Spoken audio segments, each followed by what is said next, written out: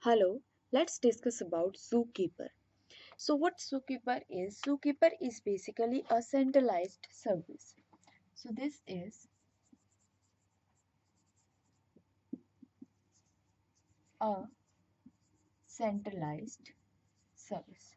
Now this centralized service is basically for maintaining configuration information. So this is basically so that we can for maintaining configuration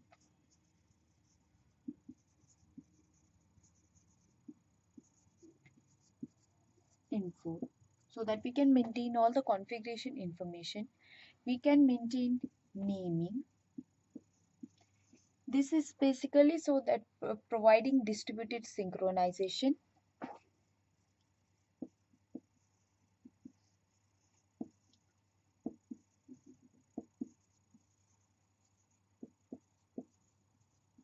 This is basically for providing distributed synchronization and also for providing group services.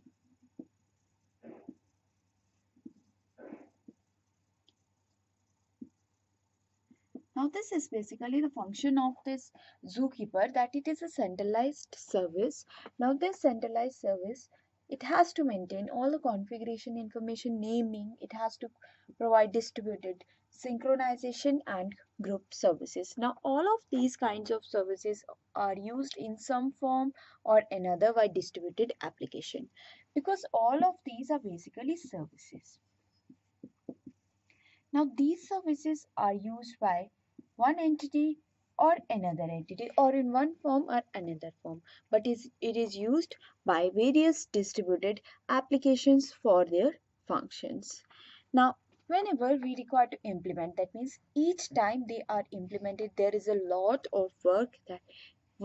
That means whenever we implement one of the service of the Zookeeper, there is a lot of bugs, and for fixing the bugs and various race conditions that are totally inevitable. That means each time whenever these are services are implemented, there is a lot of work that goes into fixing the bugs and race conditions. So because of the difficulty, that means because of the difficulty of implementing these kind of services, this application, Zookeeper application, has to skim on this.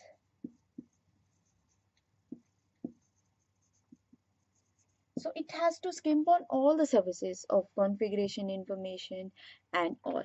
Now basically what happened that whenever we have to implement this service individually, that means we have to implement configuration, we have to implement naming, so there is a lot of bug and time consuming. So in order to avoid this, that means this application, which is Zookeeper, in order to avoid this application, it has to skim on all the services initially.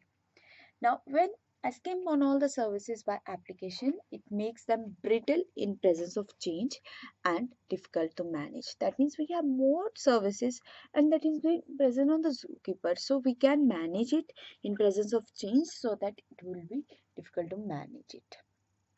And so that's why we have this centralized service one, which is maintaining all of these functions. But it is difficult to somewhat manage it because we have more number of clusters and we have more services. We will continue with the Zookeeper and how it is work in our next class. Thank you so much.